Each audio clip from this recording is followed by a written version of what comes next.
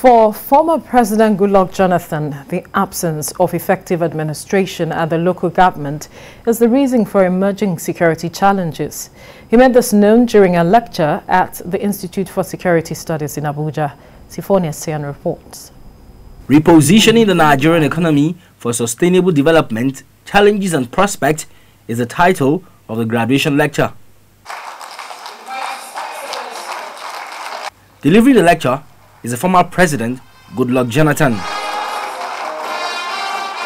He takes a look at some of the challenges hampering the rapid development of the country. These include ethnic conflicts, skewed and nebulous ideology, court rivalry, contestation for political power, which is now key in Africa. The former president expresses concern over the absence of an effective local government administration, which is why the security challenges persist in the country. Most of these security conflicts are happening because of the weakness of the lower tiers of government. The local government system that's supposed to interface with communities directly and prevent this is dead in this country. Since the local governments are mainly managed by the states now, because we are told that some states even take their money, I think the states must have strong departments that will coordinate the affairs of this local government. And these departments must have regular meetings with traditional rulers and community development committees.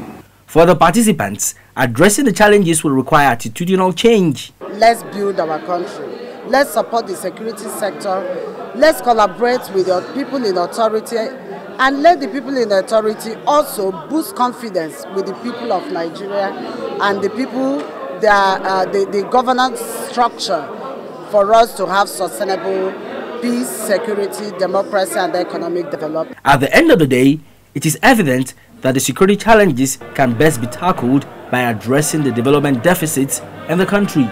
Siphonia Sian, TVC News, Abuja.